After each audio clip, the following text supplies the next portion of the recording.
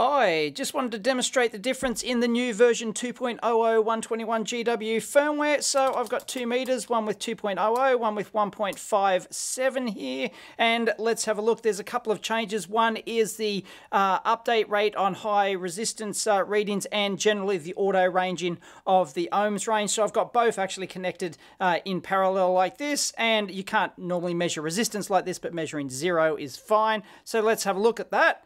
And the speed will actually vary, as you can see, quite substantially faster on the new 2.00. But like I said, that will actually vary depending on where it starts in the measurement cycle. As you can see, it recovers quicker as well. So depends on where it actually is. There might be slight differences in the timing there. But anyway, there you go. You can see that it is substantially quicker auto ranging and quicker recovery as well. So there you go, no worries. Much quicker. See, that one was probably way out in its measurement, like it would have just taken a measurement just before I had actually connected these ones, so I'd have to wait for another full cycle before it could then start auto ranging. So substantially quicker there. Now we'll, let's have a look. We will now try a 30 meg resistor. So, oh. Sorry, it's caught on the tripod leg, damn it. Okay, there we go. So we've got our 30 meg resistor there, and have a watch the update rate there. I don't know what it actually is. You could get a stopwatch out and time that if you really wanted to, but take it over to here and you'll see that 2.00 is substantially quicker update rate on the ohms. So there you go, there's just a few changes. There's a minor bug in like low ohms mode or something like that. But anyway, let's now have a look at a capacitor. We've made changes on the capacitance range as well. So let's go over to there. So the old one, this is a 100 mic cap.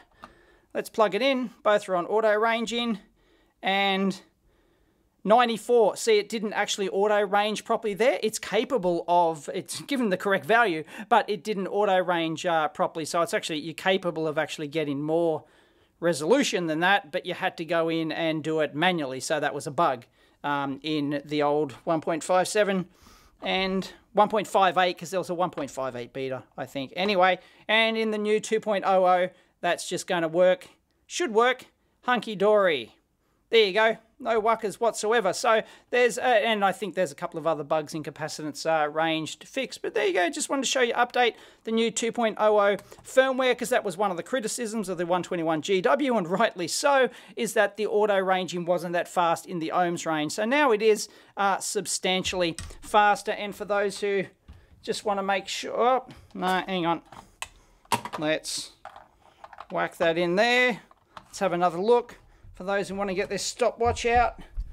So I won't do the other one. I'll just do this. Here we go. Boom. Oh, silly me. Oh, come on, Dave. Pibcack. Here we go. Boom. And yeah, it's not the fastest meter on the market, but then again, it is not the slowest either. In fact, I could probably get out the Agilent. Well, yeah, let me get out the Agilent one. I'll compare that. Hang on.